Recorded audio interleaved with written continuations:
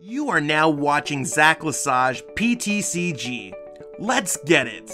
Yo, what's poppin' peeps? Welcome back to ZACIAN's channel. Today we're going to be going over our power rankings, and I do want to let you know I am changing up the structure a little bit. So every week I try to find the best way to improve my content, and while I was taking a shower today, I was like, you want to know what? Let's make this video more short, sweet, concise, while giving the information that we want and how the decks change on a week-by-week basis. So I don't necessarily feel like I need to describe the strategy of ADP ZACIAN when it hits one of the top 5 spots for like the 6th week in the row or 7th week in the row, whatever. That deck should be like well known. Now, don't view that as a way that you should be shamed if you don't know particularly what that deck's doing, or if you want a little bit of a refresh on some of these decks. So what I'm going to be doing in the comments below, I'm also going to be putting links to my most recent videos for all of the decks in this video. So if you're like, you want to know what, I want to know what EXCADRILL or Control can do, I'll put a link there so you could totally understand what the strategy is, because that video is probably going to better describe it than I can in a couple minutes. So these videos are going to be a little bit shorter going forward. I'll test the waters a little bit, we'll see. So nothing's ever forever on this channel. I'm always looking to become the best content creator I possibly can be. But I do want to let people know, so if you're wondering why this video would go from a 30, 40, 50 minute video to like a 10, 15, 20 minute video, that's why. So the deck list for all the top 10 decks are going to be in the description below, and if you haven't already, give this video a like. It does help signal boost to everyone. I know I say this like every video, but it really does help bring other Pokemon TCG fanatics to this channel and really spreads the word. And while you're at it, subscribe to the channel if you haven't already. We are so close, like so close to 4,000 subs, and I'd really love to get there before Chilling Reigns if possible. Alright, you wanna know what? Let's jump into our number 10 spot, see exactly what we got going on. Hopping into our number 10 spot with a new entry, because it previously wasn't on our list and has not been on our list for a while, is EXCADRILL Pidgeotto Control. Now, this isn't the only control deck we've seen this week. We've seen the Munchlax, Alolan Muck control. We've even seen Sander Wutschek play Scentiscorch kind of control. And the reason why we're seeing so much control this week is because we had the best 2/3 Chill TCG Invitational, the best 2/3 Crollo Invitational, the best 2/3 Chill TCG GG Tour cash events. So I mean, with all of these events being 2/3, of course, Control is going to see a little bit more success. It's difficult to play in a best of 1 format at times. Sure, it could sneak in, and you're going to have some excellent players being able to play the deck. Sander and Vini are some of the players who are really going to be able to play in a best of 1 format.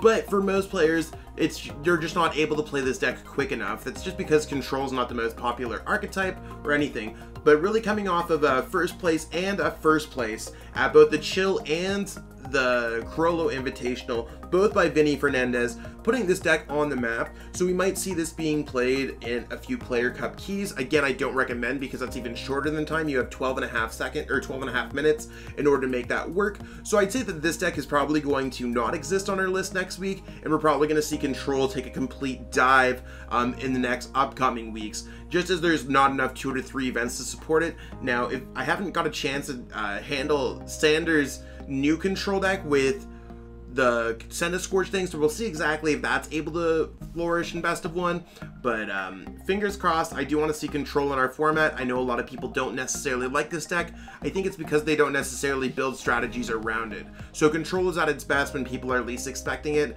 I think people right now are expecting it and have learned from some of the top players who are streaming for like the Chill TCG event how to play against this deck. So my prediction, this deck's going to go down. But I mean, learn exactly what's going on. Like I said, there is descriptions there's basically like links to all the deck lists below in the description, and there's also video links. So if you're wondering what these decks do, for most of the decks, I do have a video on my channel. If there's not a deck video there, for example, MEWTWO URSHIFU, it is going to be on this list. Surprise, surprise. I haven't necessarily had a chance to cover that yet. We will be covering that deck on the channel this week. So let's jump into our number 9 spot. Next up is number 9 is Grass MEWTWO. So basically this deck saw success this week, there's no doubt about it, but it was really carried by Logan McKay's performance at the Pizza Friday event. And I mean, as much as that event sounds like a meme, I'd want to win a pizza too, you know what I'm saying? Like, play a Pokemon TCG event, win a pizza, that sounds like a bomb Friday night if you ask me. All kidding aside, it's one of those things where this deck is a Mewtwo deck, and I think that there's also other players that were experimenting with other builds of this deck. So what's not listed is in the 10 to 15 range.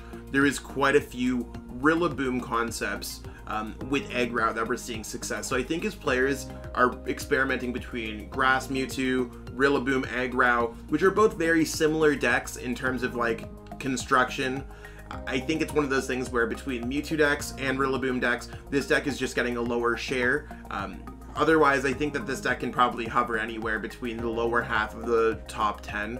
It did drop from number 5. I think anything 5 to 10 is probably fair for this deck for the foreseeable future. However, we did, obviously with 2 new inclusions on this list, as far as I'm counting, I'm looking at my sheet, it looks like there's 2 new inclusions this week.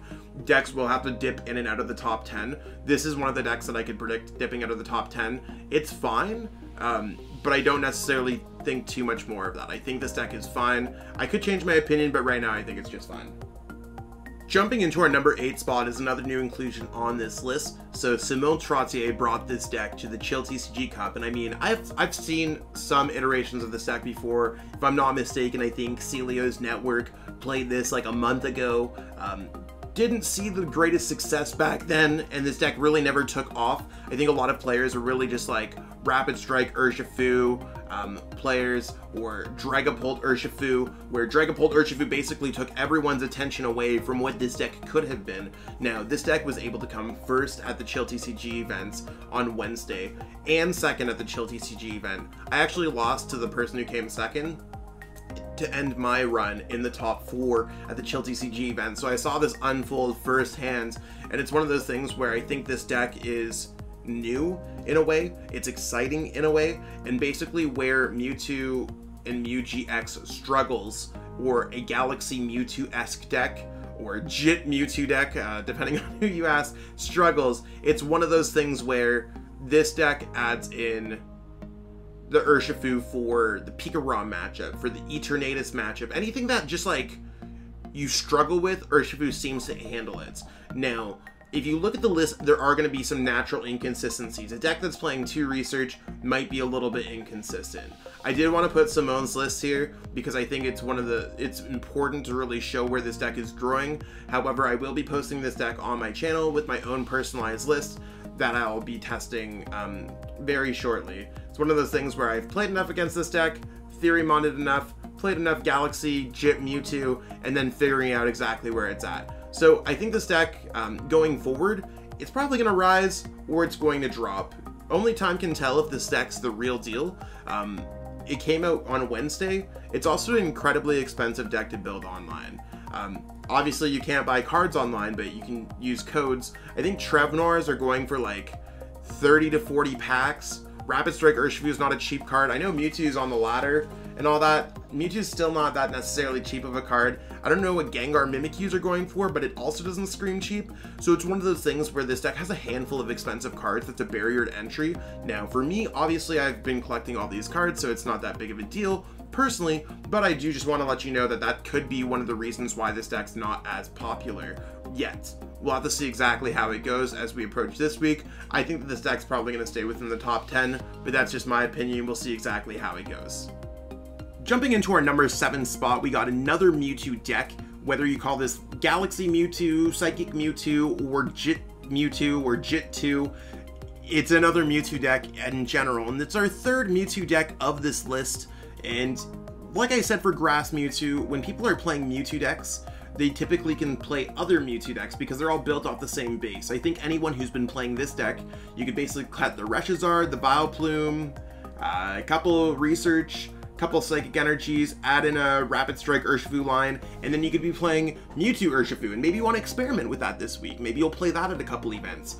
Obviously, that's going to lower the metagame share of a deck. So as this deck becomes either more interesting because it's better than Mewtwo URSHIFU, or less interesting because Mewtwo URSHIFU is better, or that there's just other Mewtwo decks being played, that's where it's going to hover. I think that this deck can go anywhere from a lower top 5 to a high top 10. So anywhere between the 4, 5, 6, 7 category, sure, it's always going to be decently represented. It's just difficult to play when ADP can just steal games from it. I know there's obviously Latios GX, but there's also PIKAROM up there that can do a lot of cool things. ETERNATUS. This deck has some very good matchups. It also has some awkward matchups on the top, so that's really what's keeping it at bay. So jumping into our number 6 spot, we got LUCMETAL. Now, LUCMETAL's fallen. I was actually the top performing LUCMETAL player this week with my top 4 placement at the Chill TCG events. I lost because PTCGO bugged out. I don't like making excuses for losing, but I have that on video. You can see that it just drew past my turn a couple times. Gotta love PTCGO how that works, right? So check out the video if you want. It's super fun to watch. The whole run was very cool until that point. I basically added Wondrous Labyrinth into the deck after I played against Snarfinator the week before, where I also made top 4 with LUCMETAL, and a lot of it has to just do with Wondrous Lab is more of a flavor stadium than Chaotic Swell. A lot of people are like, yo, Zach, Swell's really good against TEMPOZARD and other fire-type matchups.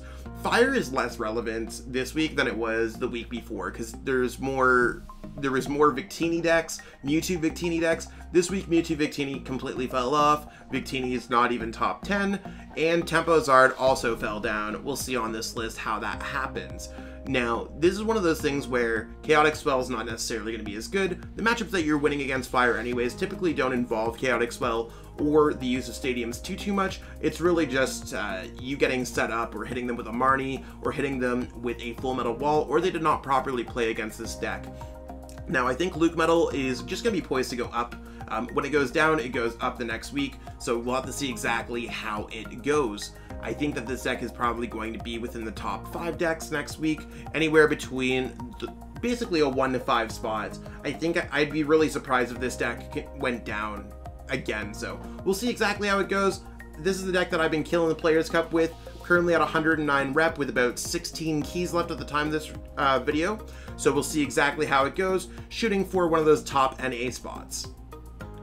Jumping in at our number 5 spot at the halfway mark is TEMPOZARD. Now, TEMPOZARD saw a little bit of a drop from number 3 all the way down to number 5. And it's probably just because LUCMETAL, one of its better matchups, went down from number 2 to number 6. So as increased competition comes from decks like PIKAROM and ADP and ETERNATUS and stuff like that, this deck of course has to drop. Now you might be like, yo, what's that psychic type Pokemon? We did get the Galarian Rapidash V box recently, so I do like how Galarian Rapidash V can be quite strong in this deck. It's not necessarily a 100% inclusion like any other card in this deck. I've been saying that this is a great deck to take text in and out of. Its Libra Horn attack for 2 colorless energies can put damage counters, so it does go through Mew's bench barrier on one of your opponent's Pokemon until its remaining HP is 100. I could see this being quite strong against decks such as ETERNATUS or even decks like PIKAROM, and it's only 2 energies, so you can always bank an energy after you welder it. I'm probably going to cover this deck in the next week or so, fingers crossed if I get around to it, but I think that this deck's probably going to hover within the top 5 if I had any kind of hunch. Going into our number 4 spot, we're not seeing any movement from ETERNATUS. I think that ETERNATUS has been seeing a lot of success. It did very well at both the Chill TCG and Crollo invitational events, saw some top performances at some of the smaller events during the weeks, where it won a bunch of those. And now it's one of those things where this deck has been just doing okay in general. I think it's because it has decent ADP matchups, decent PIKAROM matchups, decent TEMPOZARD matchups. The double Phoebe inclusion in this list can do well against LUCMETAL, Galaxy Mewtwo. I think that this deck can outrush MEWTWO URSHIFU, so I'd say if anything, ETERNATUS to me seems like it's appropriately placed within the top 5. If anything, I might see it shoot up a little bit more this week. So that's kind of where I'm at with the ETERNATUS deck. As long as Rapid Strike Urshifu doesn't see too much play, and I mean Rapid Strike Urshifu, since you haven't seen it yet so far, probably made it up a little bit higher on this list. Wink wink. We'll see exactly how that goes, but this deck again is going to be directly tied to the correlation between Rapid Strike Urshifu, so stay tuned to see exactly how that goes. Jumping into our number 3 spot, we got Rapid Strike Urshifu. Now this deck used to be at the top, and it was at the top for weeks while players were experimenting with it, and it dropped, and now it's climbing its way back up. Why is it climbing its way back up? Well, you want to know what? I'm actually thinking it's because it probably has a decent ADP matchup. Does well with against PIKAROM, does well against ETERNATUS, and can do well against TEMPOZARD.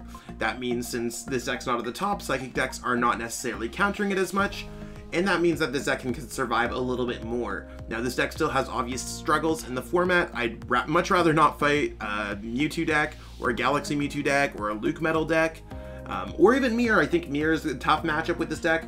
It's one of those things, we'll see exactly how it goes as the metagame progresses. I think that this deck can hover anywhere between the lower of the top 5, so the 3, 4, 5, 6, and the 6, 7, 8 spots. So I think that's probably its range.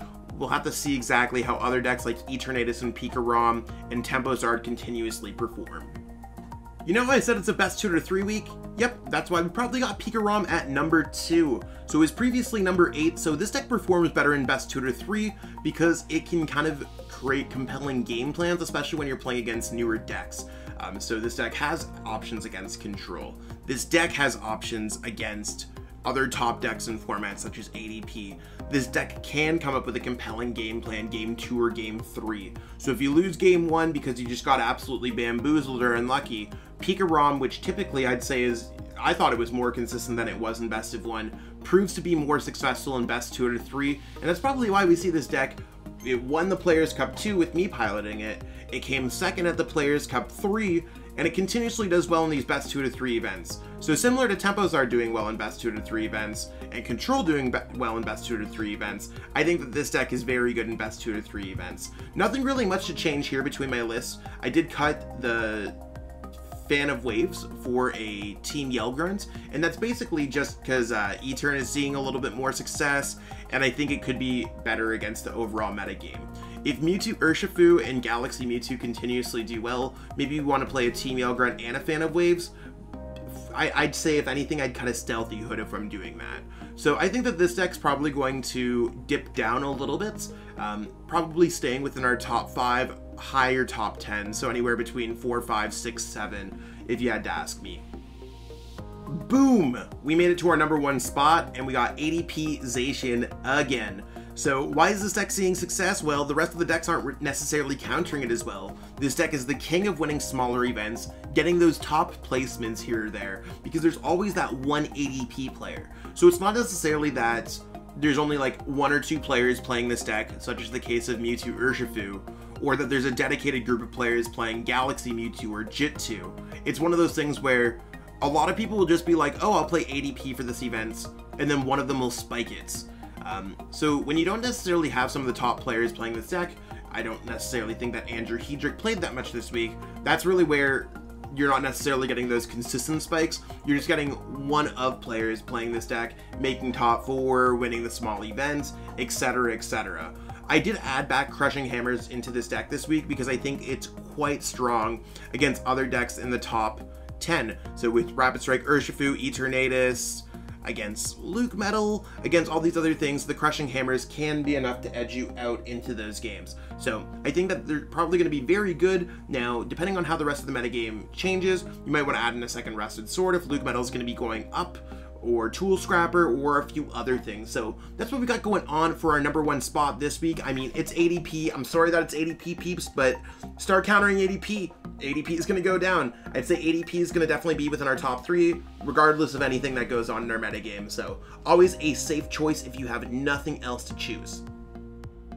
And that's what we got going on for this video today, peeps. I hope that you enjoyed watching this video, learning more about why the meta is changing at the rate that it is, or what decks are on top this week. Hopefully it helps you when you're playing in some tournaments, getting your Players Cup keys done, or just casually playing the game on the ladder. That being said, I got a lot of editing to do, so give this video a like, subscribe to the channel, remember to check those deck lists in the description below, and then we'll catch up with y'all later. Have yourself a great one. Peace out. I want to give a huge shout out to everyone who's become a channel member so far.